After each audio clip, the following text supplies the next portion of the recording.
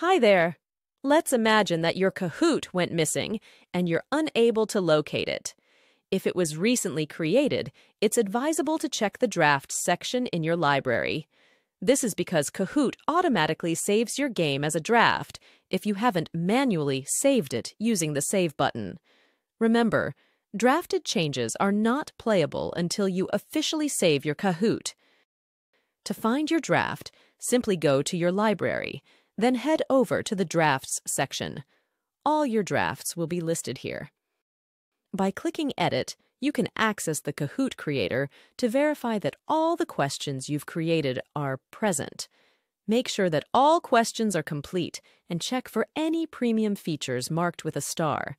It's important to note that if anything is missing or you've used premium features not included in your subscription, your game can only be saved as a draft. Upon checking my own Kahoot, all elements appear to be in order. Therefore, I will now hit the Save button.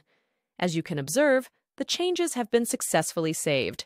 I will click Done, and the Kahoot is now ready for use.